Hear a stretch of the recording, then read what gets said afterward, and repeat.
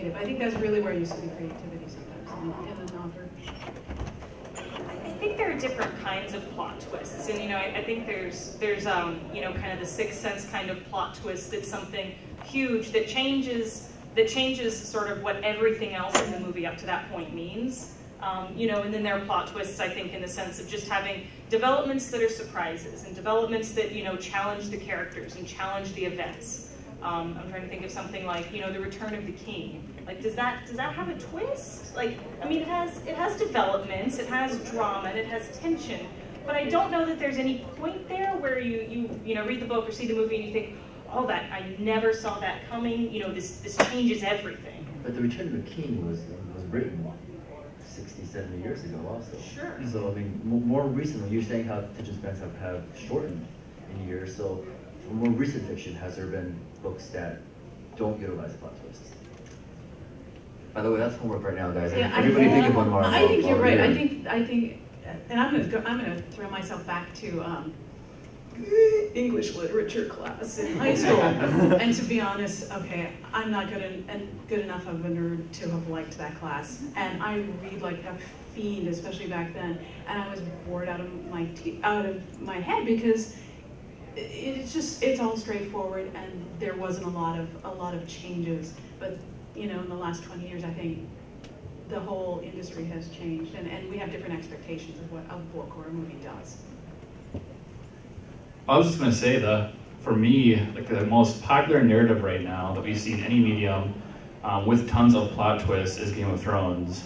And, most people are surprised, like I watch popular media and stuff, and they're surprised by the reaction, or people are surprised by what happens in the show. But should you really be surprised knowing the environment?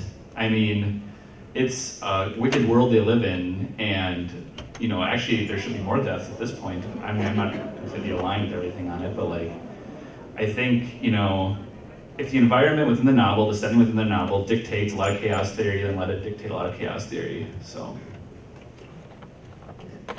All right, so let's, first off, before we go into the actual craft of plot twists, let's talk about our favorite plot twists. You guys need a minute? You could have asked us beforehand to prepare. I didn't know I was moderating. I'm so confused. I'm ready, I got it. Go ahead. Babadook, has anyone watched that? Great plot twist at the end. I'm not going to talk a spoiler alert or anything like that, but great plot twist, great small film carved out of horror and psychological trauma. Really, really good. So I don't really want to mention it because I don't think people have watched it. What's it called? Babadook. Babadook? Yeah, it's a horror movie with a children's book in it. It's great. Very atmospheric. I think one of my favorite recent plot twists, and I won't tell you what it is, but it shouldn't be a surprise that there is a twist, is the White Bear episode of Black Mirror. Yeah? It's one of those plot twists. Yeah? Okay. I think you're the only one that saw that. What I love about it is it's one of those twists that changes the meaning of everything else you've seen in the episode. I think there are a lot of kinds of plot twists, and some that reflect on the characters, some that are sudden reversals. That's something you've been building up to the entire episode, and then when you get to the twist, it's like, now everything that's happened means something completely different from what I thought. And I really enjoy kind of that elegance and just the sheer mind effery of that. Tough one. I think back in the 90s, The Crying Game was a good example as far as a film medium with a good plot twist, because the studio came out and put in the newspaper clippings, if you've seen this movie, please do not give away the ending. That's great marketing. It is. It was awesome. It was awesome marketing.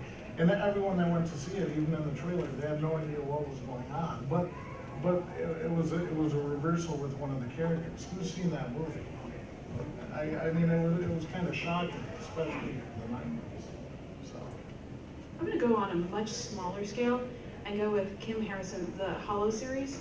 And you might go, well, yeah, there's a couple of plot twists in there, but if you start out with the beginning of the book, the beginning of the series, and go to the end and realize where they end up, there's some twists and turns, and especially not the, hey, did you know that these people are actually an offshoot of these people, but it's what that means to their lives.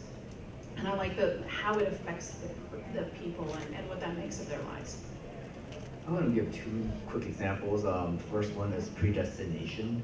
I don't know if you've ever seen it, and if you have seen it, it is a freaking tastic movie. I'm looking for kids that will. And then the other one isn't so much a plot twist, but so much just a beautiful execution. The third Kill Bill movie, when he just goes, I overreacted. You know, and at one point, every bad thing that he's ever done, you go like, oh, that kind of came out of love, and he was angry. Oh, yeah, I did the same thing too. And that's kind of how I felt, even though, you know, and basically it was just a beautifully executed response that explained the entire movie. Yeah, if you're going to talk about beauty, I would go with Serenity. Because, you know, all of a sudden, an entire series made sense. It's like, oh, okay. Since you're defining plot twist, is this a plot twist like from the audience perspective, or do plot twists from the character's perspective? Like, really pull together and like. Ooh, I'm the only one who didn't know this. Yeah. Okay. I feel like they're only really twists if they come as a surprise to the audience. I think kind of the dissonance between, like the information asymmetry between a reader and a character is tension, but it's not really a plot twist. I think that's valid. Yeah. I agree. What she said. Question? What about twists that only affect the perception of one character? Like some of my favorite elements of various books are when one character, the perception of a tertiary character, a secondary character, is turned completely, like Sirius Black in Harry Potter, or in To Kill a Mockingbird, or things like that, where it's just we have this preconceived notion, and then the main character or the secondary characters kind of all of a sudden everything shifts for them, and that's always one of the most exciting things for me in a book. I mean, would you consider that a plot twist, or? I think so. I mean, Yes. like Chuck Palahniuk's Fight Club. I mean, that was a big plot twist, even for the character and the audience at the same time. Yeah, I think Sixth Sense, Luke finding out that Darth Vader's his father. Spoiler! It's a spoiler warning. But yeah, I mean, I think like those are things that come as a surprise to the audience, but what makes them meaningful is that they're going to change a lot for the character as well. And the character's going to have to reevaluate something about herself, or is going to have to make new decisions going forward. And oftentimes it spurs a new course of action. And so that gives you a new trajectory for the entire narrative. Yeah, I think the majority of the plot twists we mentioned from popular media have all had a hearty amount of exposition before them. They're not like out of nowhere or anything. A really good plot twist, and I'm going to jump back because I was an English major, to my English class nerd. It was Rose for Emily, if you guys read that short story by William Faulkner. That sets a standard for a lot of plot twists, I think. I mean, it's a very small story. I think it's like less than 1,000 words, but check it out. Do you think that the audience's knowledge of plot twists and expectations of them can make it so that the absence of a twist is a twist?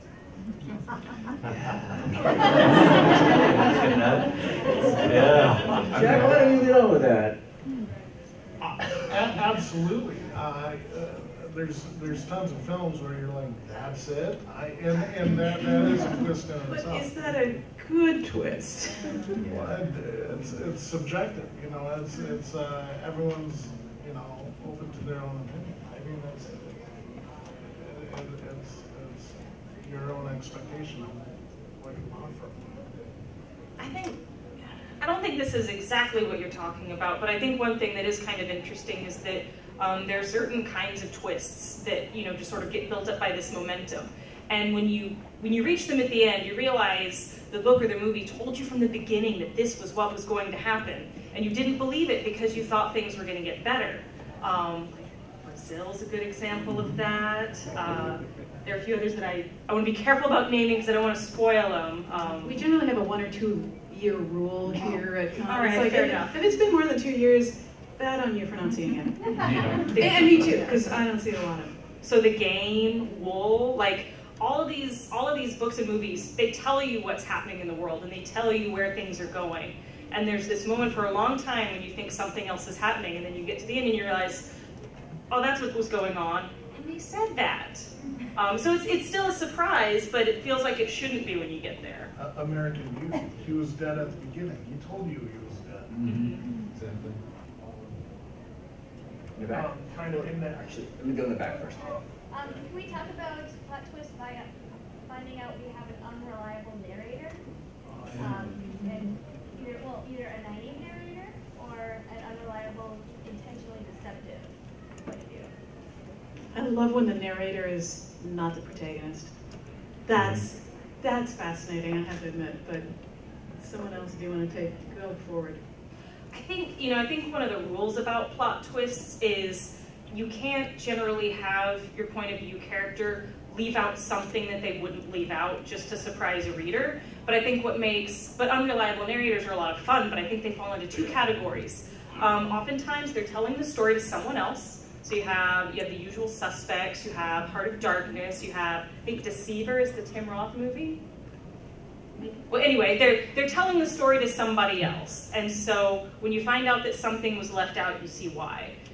Or the other option, I think, is you have somebody who has a condition or a situation where the fact that they are leaving something out makes a lot of sense. And I think that's like American Psycho, Brazil, and a few other things where it's like, oh yeah, well, the whole point is you don't even, Sixth Sense, like you don't even realize what's going on, so how could you have told me that? But yeah, I think with unreliable narrators, you usually have to choose one of those two delivery methods in order for it to feel fair to spring that twist on the audience at the end. None of those Agatha Christie things where, well, I told you to go look into the train schedule. No, that you're just leaving things out then. One novel that has a really great unreliable narrator in it is Grendel by John Gardner, which is the opposite point of view of the Beowulf story. And that one, you have a hard time trusting Grendel, but he's so eloquent, you kind of want to trust him. So it kind of all depends on voice, really, if they're reliable or not. Kind of in the same vein as the previous question, have you ever encountered a plot twist where you see it coming, but you didn't want it to be that, and then you got to that point, you're like, okay, yeah, you got it. Do you have something in mind? The ending, we haven't talked much about video games, but the ending of the BioShock video game, I saw the plot twist coming, but was like, no. And then it happened, and then I had my heart go. Yeah. All of Game of Thrones. I will say that I stopped reading it because my heart got torn apart too many times, and I finally gave up. I can't do this. It's that good. I think you had a question earlier. Yeah, I would say, wouldn't an example of a plot twist that's not a plot twist kind of be when either the series has conventions or the genre has conventions, and then the person, like normally, like the beats of the story, the audience is aware of, and then the person like takes a beat that's supposed to be a twist and makes it fun. I'm thinking of like a Buffy episode where the demon turns out not to be a demon, it just is a person, like that kind of thing. It's a nice demon. Yeah. Misunderstood. Is it a lack of a twist, or is it like a double twist?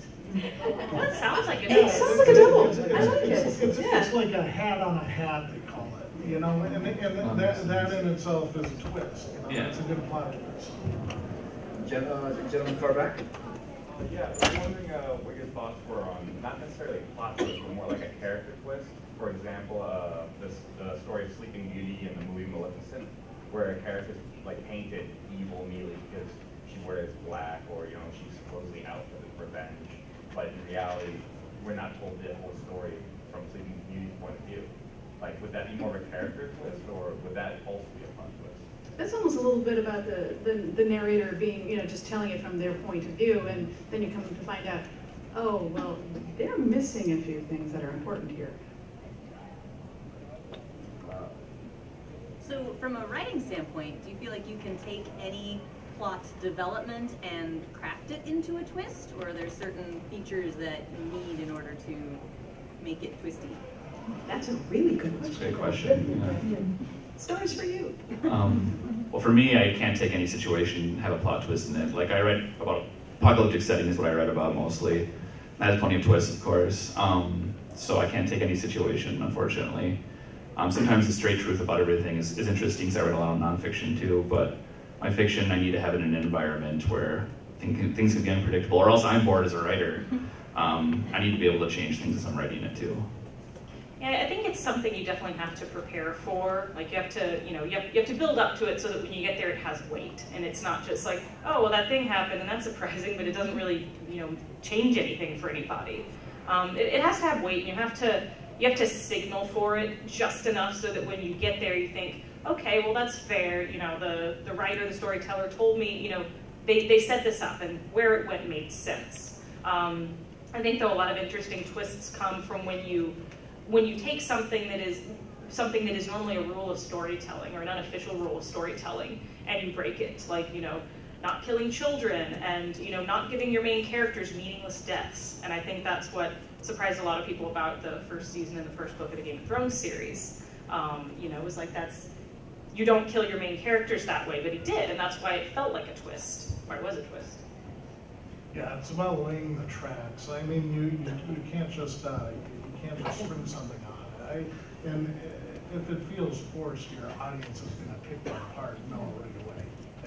It's an unwritten inherent rule. Although I will say that I'll be writing something and, I've got the general outline in my head, and secondary something going on, and all of a sudden I surprise myself. It's like, oh, really? Because that's not where I was going. How did that get on the page? I don't know. Hey, if it works for me and it makes me interested, then I'm going to bank on somebody else being interested on it too. Did you have questions still? I had one where I think, I'm not sure if you would have had any experience with this, but I think my favorite kind of plot twist has been kind of the intentional fool, where the protagonist is doing something all along, and they always seem like a bumbling idiot, or they just get themselves into this shit, pardon my language, and at the end of the story, it turns out that this was their plan all along, and you feel like the secondary characters with that smack in the face shock. First example that comes to my mind is The Thief by Megan Whalen Turner. So I'm just wondering, would you have any idea of like other mediums or other series that would have that kind of setup? Get Smart. Lucky number 11. Great film. Dirty Rotten Scoundrels. Awesome. Any heist movie? Grab you next, sir. Kind of on the previous topic about trying to make your twist feel authentic, you got to kind of lay that track. Do you fret about revealing too much, or that maybe you haven't done enough? How do you feel like you hit the balance and not go too far one way or the other? Yeah, let's talk about each of your individual processes and how you kind of lay the breadcrumbs towards your plot twist. What's your techniques? How do you plan everything out? Okay. For me, I literally try to put my perspective and my character's perspective, because it's all first person. So the plot twists and stuff, they're all like a method of discovery for the character, obviously. And the breadcrumbs I leave are just like the most minute details possible. Like in the Greenland Diaries book, these monsters come out at night, and then during the day the character appears safe, but there's something in the mirrors. In this setting, you can't really look in mirrors at all, actually, as the story progresses, but the detail of the mirror, what's in the mirror, is never really discussed or completed, because he doesn't want to look at the mirror very long, because in his point of view, he can't just stare at a monster in a mirror, because he'll be killed. So it's stuff like that. It really is what the physical interaction the character would have with the environment. That's what just determines the plot twist for me, and how I lay the breadcrumbs. So I find that I discover my twists usually fairly late in the planning process, and sometimes even when I'm already writing. Because for me, they come about as sort of this natural progression of things that are already happening in the world and things that the characters are doing. And as I'm asking myself these questions about, well, where is this all headed? And like, what would make this more meaningful? What's something that would like utterly crush this character or force this person to really rethink things? And it's either once I've got pretty much everything laid out, or it's, as I'm writing and I'm kind of working to that character's climax and I see, oh, that's where they're going, and I see where that's been built up all along. But I definitely find that it's helpful to have beta readers and critique partners to kind of say, well, yeah, this came as a surprise, or no, you tipped your hand a little too much. Don't you love it when your characters surprise you? That is the best thing in the world, honestly. I just love it. I'm sorry, I'm just excited about it. I do it unconventionally. When I start a project, I first put my thinking cap on as far as what's going to make an audience want to plunk down their money to go and see this film, and then secondly, I think about the actors and what's going to want them to commit to starring in this film, and then I construct the film based around the actual plot twist before I structure the film out. So I write down the actual plot twist, and then I start developing the film around it, and then I go in and start writing the script. That way the plot twists are inherent to the film, and they're not just thrown in. And that way the breadcrumbs are already laid within the tracks of the film itself. And that way, when I have to go in and rewrite for the producers and stuff, there are no plot holes, and it seems to be easier. That's beautiful. I don't do it anything like that, but obviously I'm not ready for film either. I'm going to share. I'm a gardener, and I write like a gardener, because you put the stuff in because you know where you're going. You have your general outline, and you do it, and then you come back and you look at it later and go, that's kind of lopsided, and so it's like, okay, I'm going to put a little here, and essentially I'm always kind of adjusting things as I go. So it's a multi-phased approach, and then somebody else comes and reads it and goes, no, you did it wrong. Oh, okay, let's talk about that. Question? Yes. Oh, okay. Still like to hear what you guys thought was the worst plot twist ever. That was my next question. One other thing, kind of related to that is, one of the big ways plot twists tend to fail in today's culture is the idea that the writer didn't know what was happening, didn't see it coming, and just, pulled it out of their butt. There was the old Battlestar Galactica meme where the ratings are down for an episode, let's twirl the spinner and find out who's a Cylon today. That's a good point. What other ways do you think deflate a good plot twist from succeeding? Okay, so we've got a two-part question here. What is a bad plot twist? Or give an example of a bad plot twist, and what prevents one from, and what was the second part, sir? What are some other ways that deflate a good plot twist from happening? Okay, well, bad plot twists, spoiler alert or whatever. The Village. My God. I was so hyped up about that movie. I thought M. Night Shyamalan had found some great Irish myth about these monsters in the woods that human beings had a really mapped out relationship with. And all of a sudden, there are other human beings who are causing problems. I mean, that was just stupid. And for me, what ruins a good plot twist is making it, I guess I'll use The Village, too predictable, or making it, sometimes you want it to be a sense of escapism, a plot twist. You don't want it to be grounded in our reality. And Monsters in the Village would have been great, but that's not what happened. Because who doesn't like monsters in your village? I guess maybe one of my least favorites was Unbreakable, another M. Night Shyamalan movie. I just always remember the quiet Samuel L. Jackson moment where it goes, I'm Mr. Glass. Yeah. And I don't know, it felt kind of weak to me, and it was kind of oh, that's where we're going? I don't know. That one was a letdown for me. I think some twists become so common that they become tropes of their own. And one is the so-and-so is dead, but not really. And then so-and-so is actually related to so-and-so. I think those things can still work, though, as long as they're in the service of something larger. As long as that's not the aha moment, as long as it's, part of a bigger twist or part of a bigger development, and they don't, the writer doesn't try to treat that as the big reveal, I think those can still work. I'm gonna say signs. Brutal for M. Night today.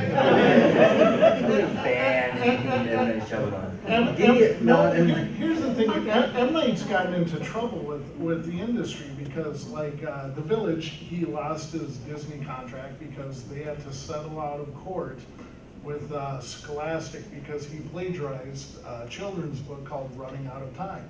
Yeah. I mean, down to wow. the book cover had a young girl with a red cloak, and it was the same exact premise of this entire film. And Disney paid Scholastic and the author like $15 million. Nice. And then, I mean, The Sixth Sense, he borrowed, I mean, he basically ripped off Richard Matheson's Stir of Echoes. Mm-hmm. And that was the same premise of The Sixth Sense.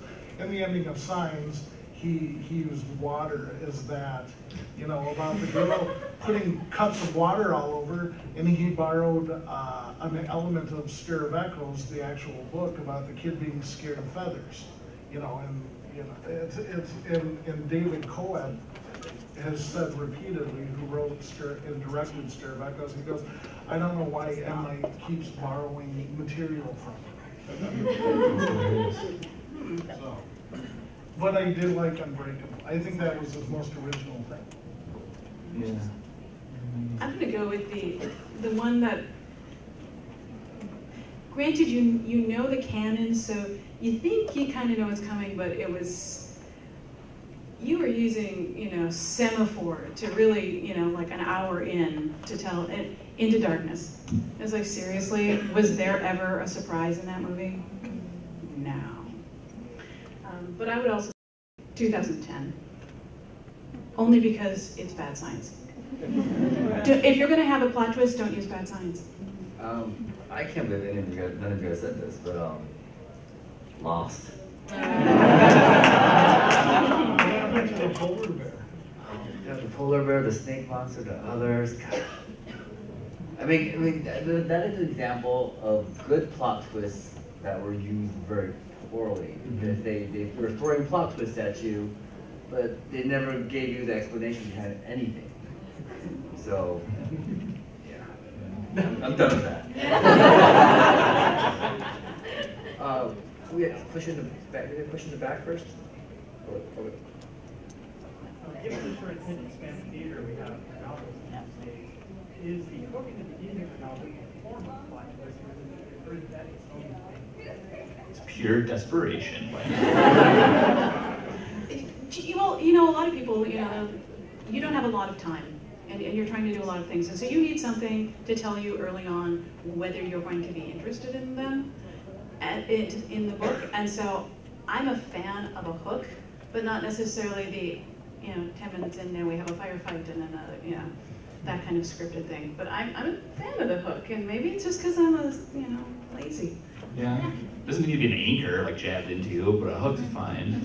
Like, yeah, I mean, I think, what was it, 7 seconds is our attention span now? Yeah, so there has to be somewhat of a hook, unfortunately.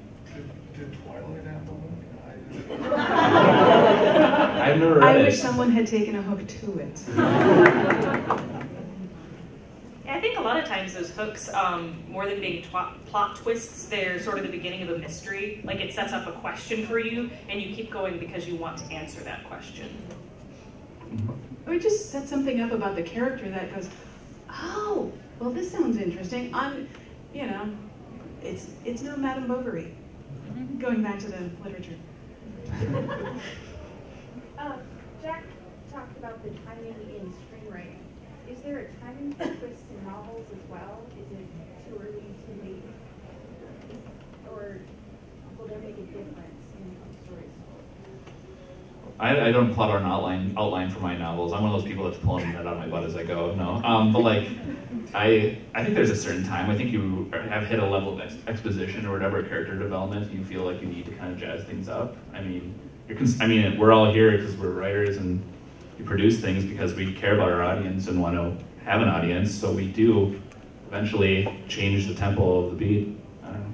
I mean, I feel like there are a lot of sort of classic structures that people look at for writing, and I think like the 7-part structure is a really common one, but I guess I'd say that kind of the rules for pacing your twists and for setting up your novel are probably a bit looser. And I think some of that is because it's assumed, I think, that readers have a longer attention span than viewers do. And also because there's not usually quite as much money writing on a novel as there is, you know, on an episode or, you know, a movie that costs millions of dollars to make. And so you can take a few more risks and you accept that people are going to be comfortable with those, you know, those risks. No, I'm supposed to answer about books. You read, don't you? Oh yeah, I do read.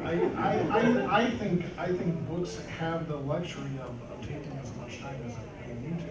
You know, good books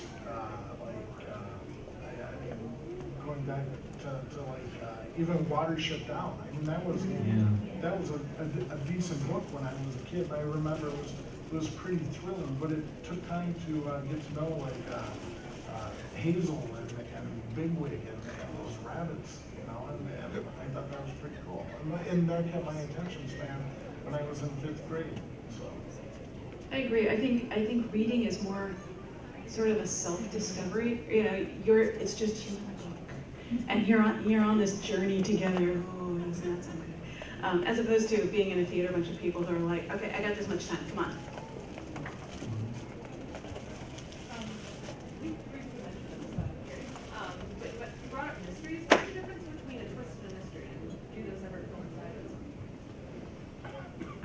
Mysteries have to end with some sort of twist, you know, like because you know you're waiting the whole time to see who did it or why did they do it, and if you know that at the whole time you're going through, then you know you kind of lose that reward at the end. And part of what's engaging about a mystery is that you're always guessing, and you know you're looking for the clues, and you feel intrigued, a little bit challenged, and if that element isn't there, I don't think most mysteries really work. Except Columbo. Columbo? You always know who did it right at the beginning. You just watch it. That's true. Well, that's also more of a comedy. So there you go. Yeah, but it was the process. And there was always a twist. Yeah, you're gonna get told. Yes, and it was usually the twist for the suspect, not for the detective. Okay. Yes, I'm very much interested in the relationship between plot and subtext. One writer told me that if you use the subtext very extensively, you don't need a plot. Interesting. Use the subtext extensively, you don't need a plot twist? Or plot twist. Yeah. I think you always need a plot. Otherwise, what's it about? Well, and as an actor, I mean, you're always working subtext. But your subtext might be at odds with actually where the plot is going, because the subtext is character driven, I think, unless we have a different definition of subtext. Well, Patrick Rothfuss's novella, yes, I would say that is an example of something that pushes the borders of lack of plot in a way, because it's got a lot of subtext behind it, and it kind of carried the story along. Anybody agree, disagree? Does it help that was shorter? Was. It was a short book, though. Yeah. It was a very short. It was short.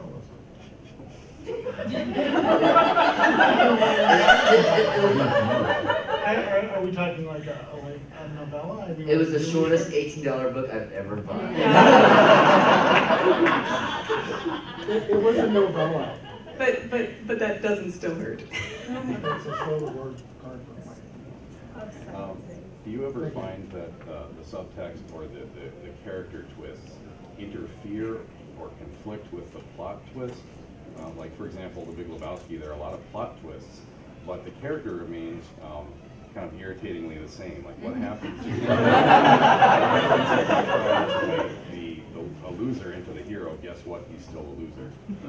Now that's the plot twist. It's the anti-plot twist, yeah? He's a good dude. I mean, come on. He's just adaptable. Yeah. Exactly. Yeah. He just does his thing and life goes on. You know, he gets his bug back.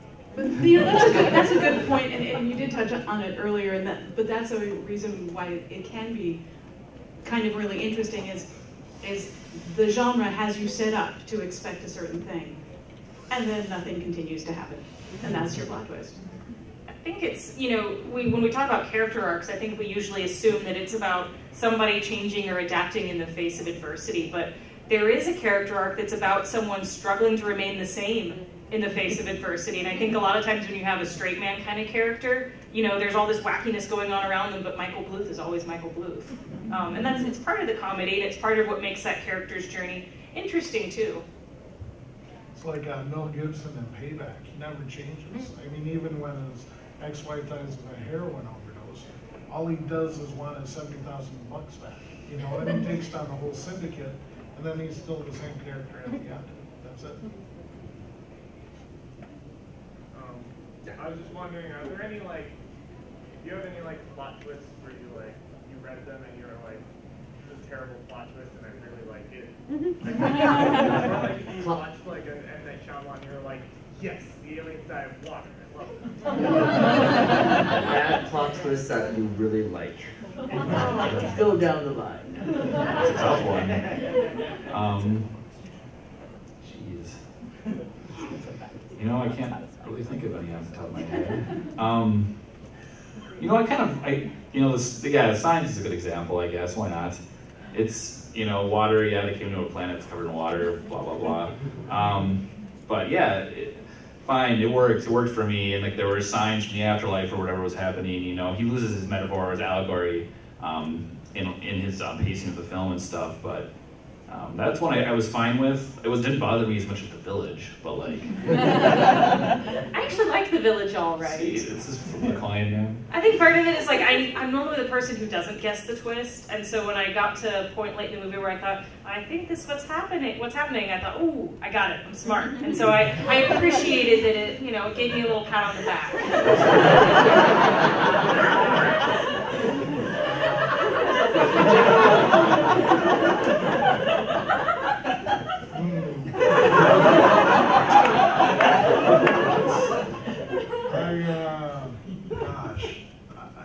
You know, maybe Tim Burton's Planet of the Apes. Oh yeah. You know, that was an interesting film. It's like such good actors. You got Paul Giamatti and Tim Roth, and then you get to the ending and you're like, wow, how did this fail so miserably? And it's like it was weird. You know, I remember seeing that in 2001 or 2000 when that came out, and I'm like, I don't get it. But, it's like a magnificent failure, that one. Exactly. Yeah. Mark Wahlberg? Yeah. Oh, yeah. I wiped it out of my psyche. Everybody wiped it out of their memory. Thanks a lot. I'm going to go with one that I think is, on the face of it, is just horrible. And I'm going to go outside of science fiction. I apologize. Clue. Wow. Those are horrible. No, I mean, on paper, those are horrible plot twists. I mean, if you're just going to go, and this happens, you go, oh, get out of here. Let's watch it again. They're horrible, and I love it. I love every single freaking minute of that movie. They just play that at the music. Don't get me started on the acting. It's so good. Awesome. Clue is It's so great. good. I play a lot of tabletop role-playing games, both running and playing it myself. A, do you guys game at all? And B, do you have any advice for writing mystery and plot twists where you don't necessarily have control of all the characters?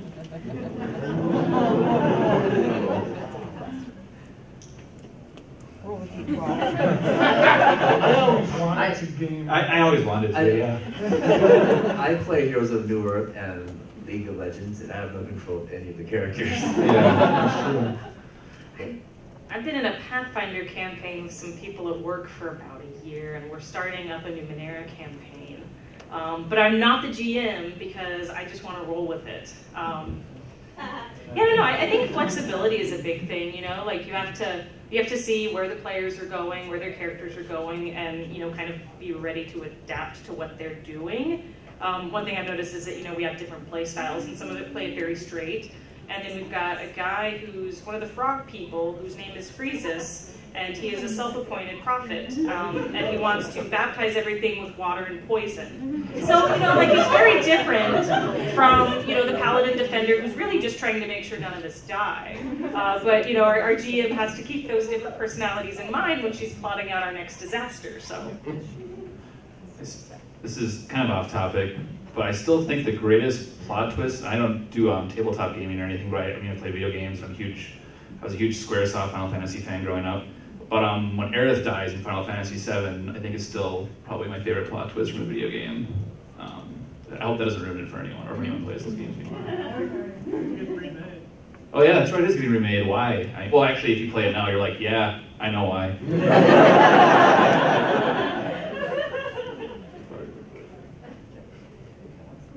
Oh, I don't game. I wish I did. I always wanted to when I was a kid.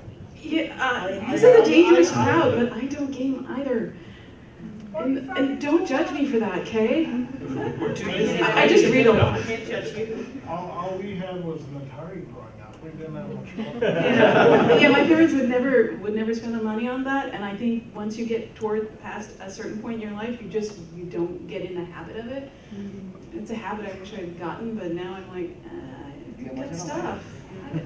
Yeah, I got a garden. My sister always wanted a Cabbage Patch Kid. She's older than me now. My parents couldn't afford one at Christmas time, and they got her a cauliflower patch kid. She was miserable. They came in a big plastic cauliflower too. You can Google it. I've seriously never heard of that before. Oh yeah, Google it. So related sort of to not having control over what the reader chooses, choose your own adventure books. Those are awesome.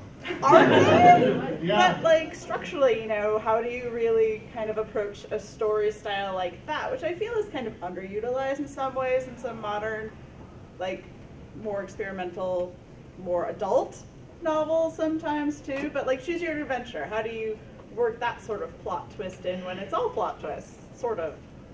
Isn't that gaming though? Isn't that like kind of gaming where you have the characters choose your own adventure? Yeah, I'd say, I guess like the closest experience I have is writing dialogue branches for RPGs. You kind of, I guess you have to anticipate because you can't go crazy. You have to anticipate what's a reasonable number of, responses to this prompt. What options are possible, and what are the things that a few different personality types might really want to do. I think it's actually kind of liberating sometimes to do that because rather than having to commit to one very specific storyline, you can have a bit more flexibility and say, well, maybe this happens and then maybe that happens. And, it sort of lets you try out a little bit of everything. I like that. It's for the commitment-phobic writer. No, I don't think so. I think choose your own adventures take more because you have to have several different elements. I think they're awesome. Do they still make those kind of books? I don't know. I remember when I was Wolfbane or I loved them. They just started redoing them on e-readers and stuff. That's pretty cool. Last question over there. Okay, so you've talked about the necessity of plot twists in different kinds of storytelling. You talked about Game of Thrones and Lost and mysteries that are chock full of plot twists. What do you think that there's a point of saturation where readers and viewers just get so desensitized to it that it's not shocking anymore? And as a writer, how do you avoid doing that in your own work? Yeah, I think we're almost at that point. Sometimes it's hard to watch Game of Thrones or read Game of Thrones and you're like, oh God, I can't get attached to anything. But I think as a writer,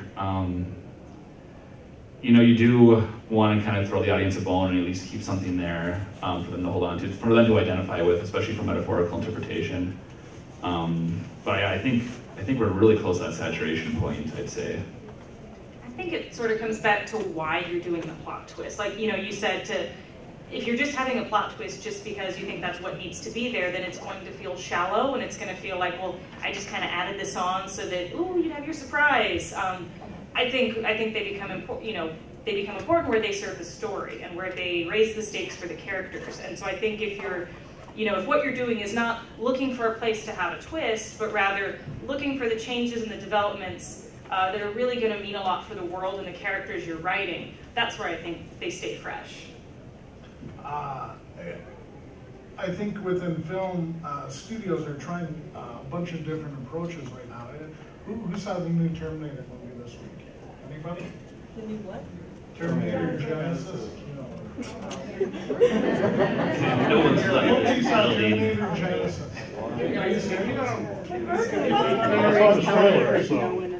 Alan Taylor, who directed a bunch of Game of Thrones episodes, he did a great job directing it. And they had some great plot twists in there. And the studio, I don't know who was in charge of marketing, but they revealed all the awesome plot twists within the third trailer.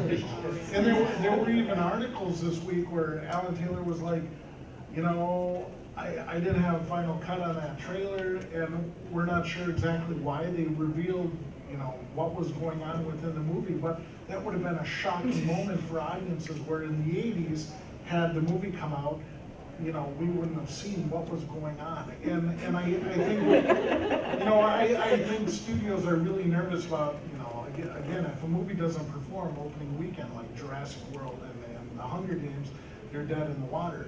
And they wanted to get as much information out as possible to audiences to make them want to go and see it. Here, we're gonna give them the whole cow now and hope they go, but they didn't show up. And unfortunately, the film isn't performing as well as expected. And they gave away the whole movie. But I recommend going to see it because it's a fun flick. You know? I think you're right. I think you can do too much, and I think sometimes it's going the way of the car chases and the gunfights, where it's like you get so saturated, you just tune it out, and then you leave the movie or in the book, and you go, I'm tired.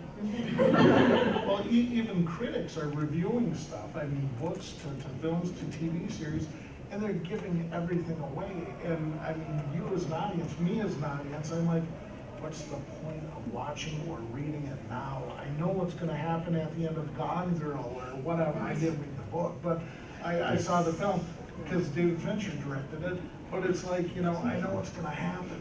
You know, it's like when I was reading Fight Club, you know, for the first time before the movie came out, you know, that was cool and unexpected, but I didn't know what was happening. But I think we're at a different point in time where audiences need to know all this information right now, and the plot twists are being given away. I think the studios think we need to know. Exactly. It's one of those, people are so stupid that unless they know it's really exciting, they won't come. And it's like, From a writing perspective, plot twist is like any other tool you have in your writing box, like an action scene, like a love scene, like a sex scene, like a cliffhanger. I want to do cliffhangers too, which we didn't get to. But so it's one of those things where you want to use it judiciously at the right time. If you use it too much, then you know readers do become numb to it.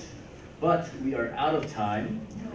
Thank you all for being here for our plot twist.